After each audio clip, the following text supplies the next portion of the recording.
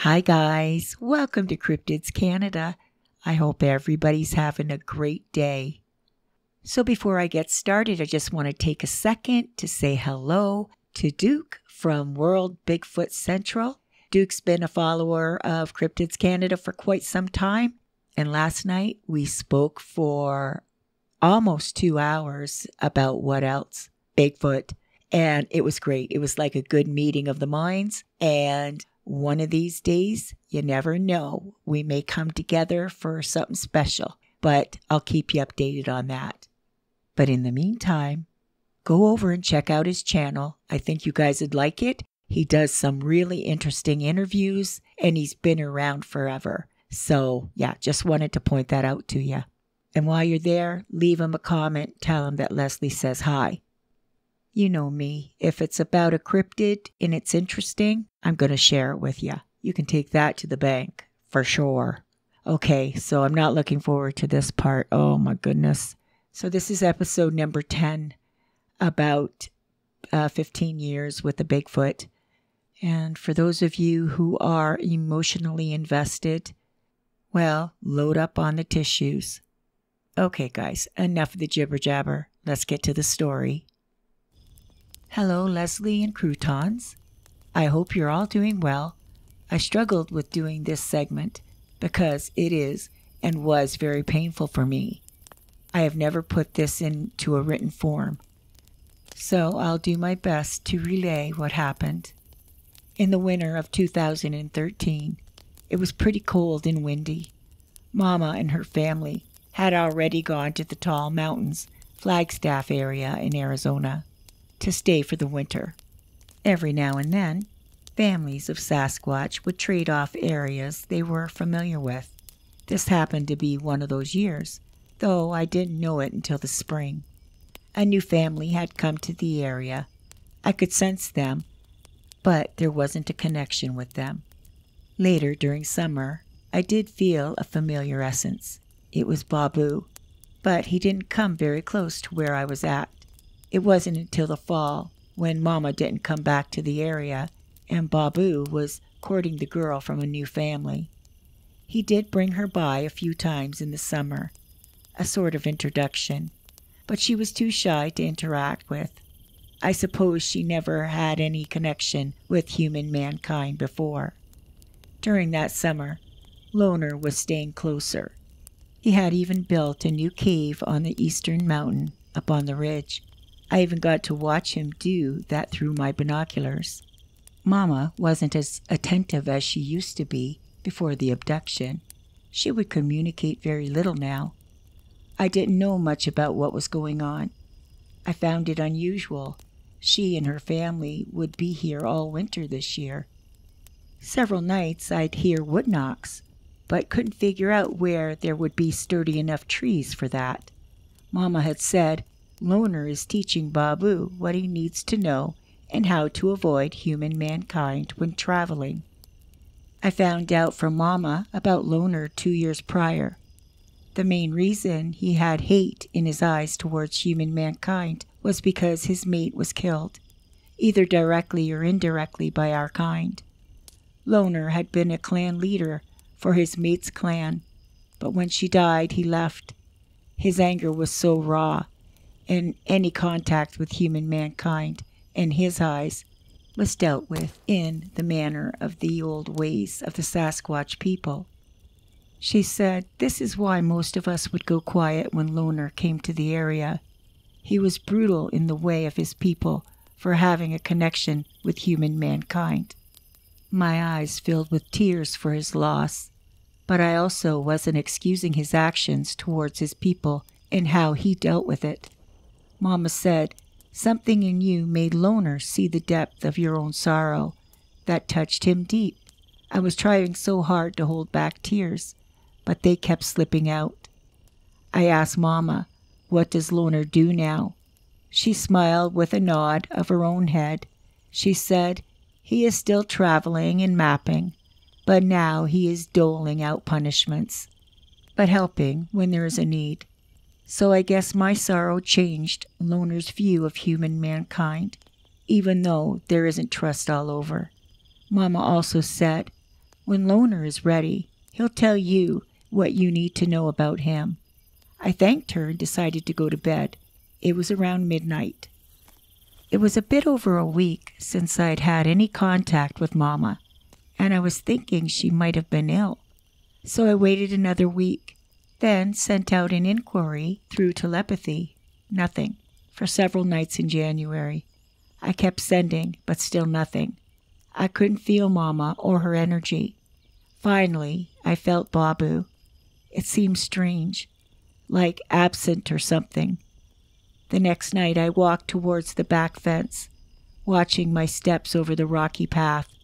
As I walked, I was hearing this deep chant-like rhythm. As I reached the fence, I saw Babu. He was doing a chant, slightly rocking back and forth, side to side. He felt solemn and determined as he chanted. I could feel my heart swelling. Tears seemed to well up. But why? Why was I getting so emotional over this sound? As I faced Babu, I asked what this song was. He said, "It's a blessing song." "A blessing song? Oh, how sweet, thank you." His demeanor didn't change. He was more focused on the chant. I stayed put without interrupting again. After an hour and a half or so, when Babu seemed to take a break, I did ask him why he was singing this song. He wouldn't answer and started again as he walked backwards away from me. I could still hear the deep chant, the further away, as he left me standing in the dark. I didn't understand why he was singing this blessing song towards me. It was towards the end of January, in 2014 now, and I still hadn't felt Mama. Loner wasn't in the area either.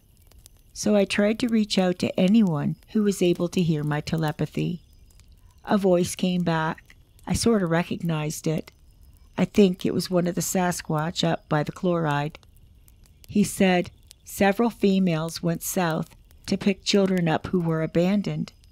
They were the little ones, and no one knew why they had been abandoned." I thanked him and waited another few more days before reaching out again. I thought about what was told, and thought it very odd, seeing as how the Sasquatch people are protective of their young, and how or who saw these children abandoned. Things didn't make sense. 2 or 3 more days passed, and again I tried to reach out. The next night, Babu showed up. He seemed upset with me, but came closer to me than he had ever done before. His eyes were glistening the same way Mama's did when she asked to adopt me. He was trying to speak vocally, but it didn't happen. He laid his huge hand on top of the fence, and I placed mine on top of his. It was warm and leathery feeling. A soothing sensation flowed through me. He said, "You want to know where Mama is?" As our minds connected, I began to see trees and bushes, several Sasquatch running with children, some on the ground, while the littlest ones were being carried. There was a commotion going on. I heard human mankind voices everywhere, yelling and gunshots going off. I saw Mama pick up a baby and was herding 2 other children in front of her. She looked frantic, her eyes darting around looking for some place to go. I saw 2 men in camouflage with rifles, with scopes following her, chasing her and the children. She ran behind a large bush, the children still in front of her.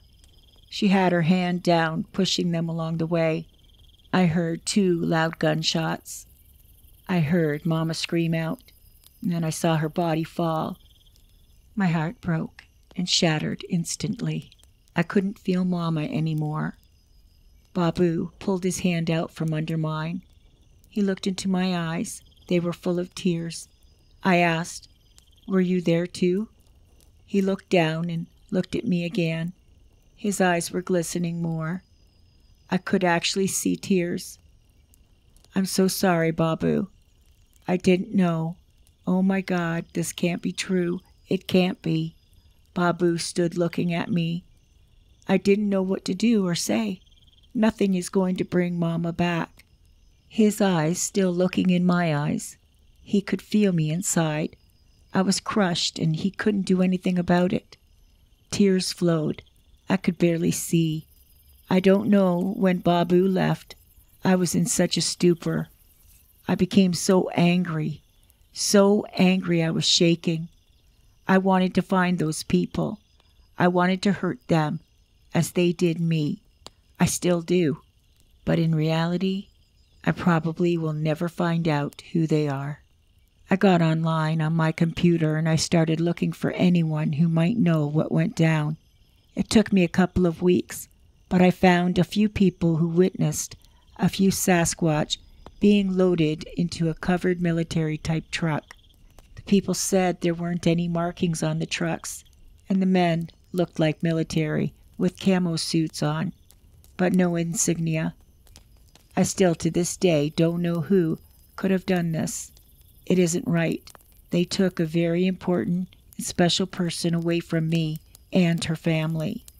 Later, I started hearing there were supposed kill teams looking for Sasquatch, but no names or locations were ever mentioned. Loner has been close to me ever since, and has moved with me to where I live now in the Midwest. I could not stay in Arizona after losing Mama. Too many memories and too much anger. Loner is still here with me.